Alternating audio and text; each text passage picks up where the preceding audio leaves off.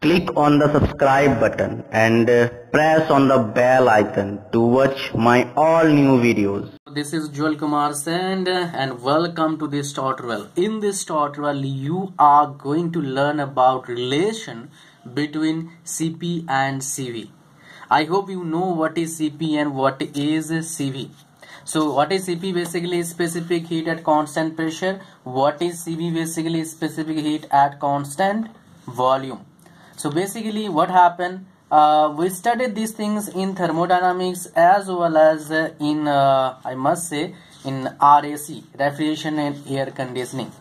Well, there many times we have seen, even if you are in 12th class, we have seen question from this topic. That's why I'm sharing with you the exactly what you required to build a relationship between CP and CV. Well, there are two equations. Those equations we know very well. Okay, let me share with you those equations. Cp minus Cv is equal to R. Cp by Cv is equal to gamma.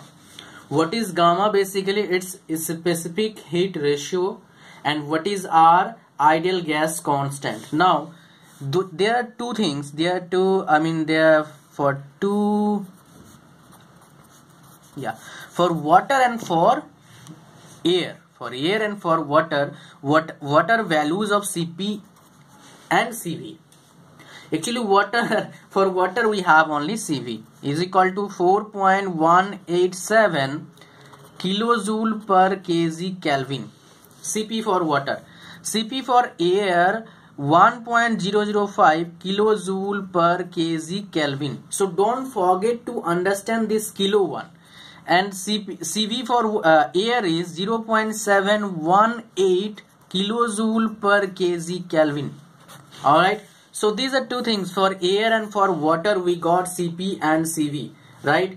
For Cp and Cv values, right? So these are values. These values are most important if you are preparing for examination numerical point of view especially. Now let's go for the relation between Cp and Cv, for what you are watching this video, right?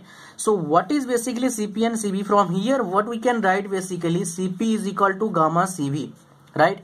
Now put this Cp value here. So what we get, basically gamma Cv minus Cv is equal to R. Now take common Cv from here. Gamma minus 1 is equal to R. Therefore we can write Cv is equal to R by gamma minus 1. Okay. Now here we got what this. Now what we can say, if we build relation between Cp and gamma and R, so what we can say, we know that Cp is equal to gamma Cv. So gamma R by gamma minus 1. So gamma R by gamma minus 1. So these are two relations.